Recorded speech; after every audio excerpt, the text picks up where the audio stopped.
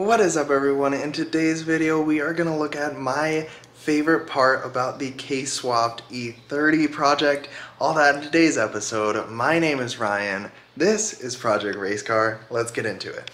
So we've been waiting for this box for just so long now, and that is okay. They got a little bit backed up. This box contains the wiring harness from Wiring Specialties. Now, this thing is extremely high quality. They are a very reputable brand and they make great wiring harnesses. But there's something special about this guy. So what's extremely nice about this guy is that it bolts up to all the K-series and then goes to the factory wiring loom to have all the box relays and go into the factory chassis harness. So that means that every single gauge on the instrument cluster still works just like factory, and the car will operate just like it came factory. So it comes with a separate block for a O2 sensor, fuel pump, and the ECU, and then it uses the DC style Integra plug and the K20 plug, and that is why we got the Link ECU in this plug configuration. And then everything is very nice and labeled. If it can focus, this is the knock sensor, the reverse light, and everything is just very well done and very well taken care of. Everything is completely labeled out and it should be all easy plug and play. So let's get this thing actually plugged in and routed. Okay, so first things first, obviously this is a lot of wires, but we know where these DC style Integra plugs are supposed to go, and that is through the firewall. So we are going to route all the things in that little hole, and we are going to start there.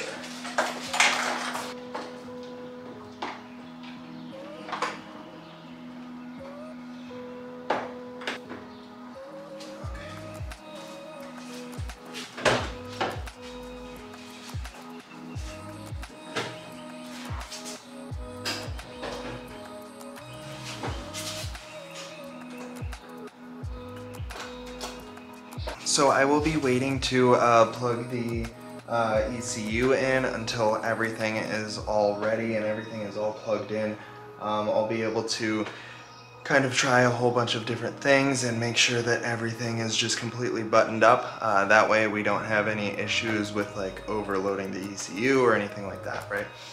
So there are a couple of different options in terms of wiring harnesses on the market. The reason why I went with Wiring Specialties is because it is an entire loom.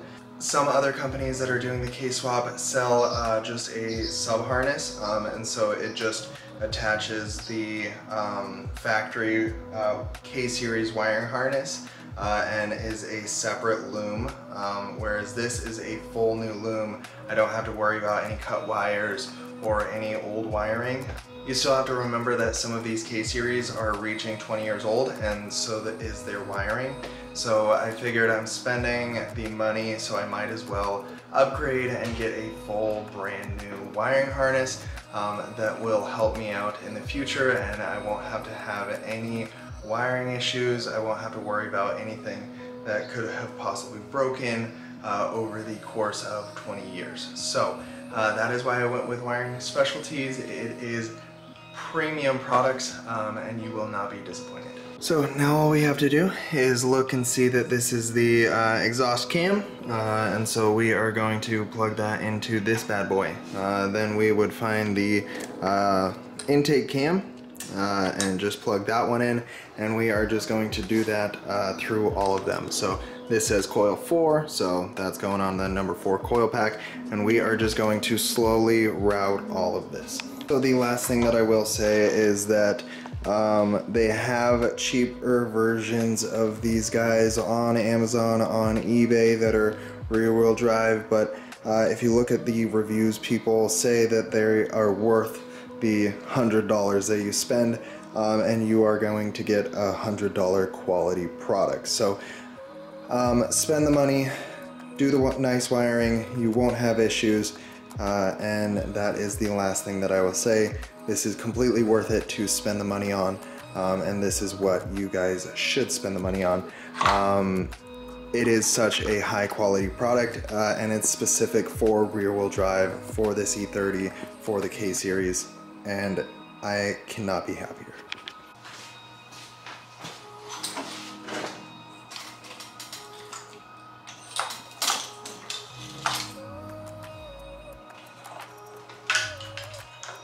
So working on this actual wiring harness and looking what everything is labeled, since this is a new engine to me, I haven't really worked on you know, the K24 before, and so I don't know where a lot of these sensors are, and so, you know, trying to see stuff like CKP could be like the crank position sensor, so that, you know, is going to be down there. But VTC, you know, VTEC solenoid maybe.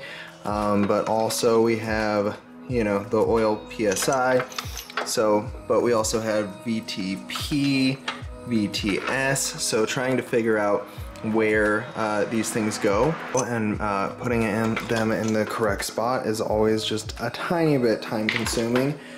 Obviously all these things are completely different, so each one will only go in its specific spot.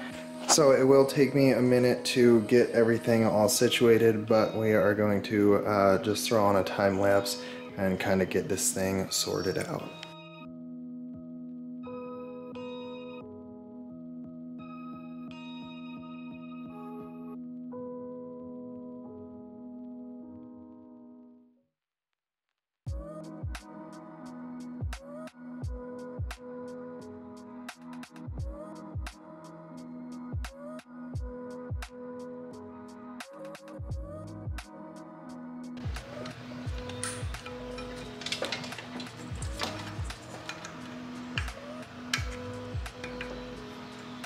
You can tell that the all of the clips are super nice because they just have this nice satisfying click when they first go on. So a super clean look for the injector side is to route them underneath these holes, and so you'll have the entire wiring harness tucked underneath the manifold, and then you just route the injectors up. So I think that's what I'm going to do now. I'm going to pull off the intake manifold, and we will also access the starter and everything for that, and then we will start just kind of putting everything together. Okay, one of the main reasons why I wanted to get this wiring harness in so bad is because I knew that some of the sensors might be wrong, because that's just how things go sometimes. What I've noticed is this one, for one, the oil PSI sensor is obviously wrong, so I will have to change that one. The second thing that is wrong is the knock sensor. Looking at this one, it's supposed to have a big square opening, and this one does not. So I thought I replaced it with the correct one, but I just ordered that one in, and then everything else seems to be pretty straightforward. Again, it is just a lot of like wiring and kind of like cleaning up the mess, but overall it is a pretty stripped down, simple harness. So I will get the knock sensor in, and then that oil pressure sensor, and then we will be able to continue to plug everything in. So I'm going to do a little bit to kind of mess with things and just get everything sorted and make sure that everything is okay.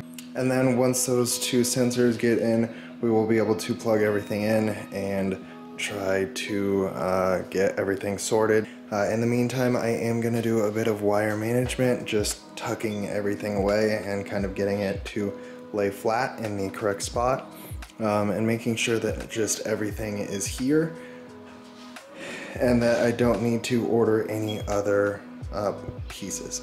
So again, this is a lot of just trial and error and just figuring out what else you need. I also realized that I will need to hook this vacuum source up to our fuel pressure sensor, or our fuel pressure regulator, And so this is, again, the stuff that's very time consuming, that always takes the last little bit.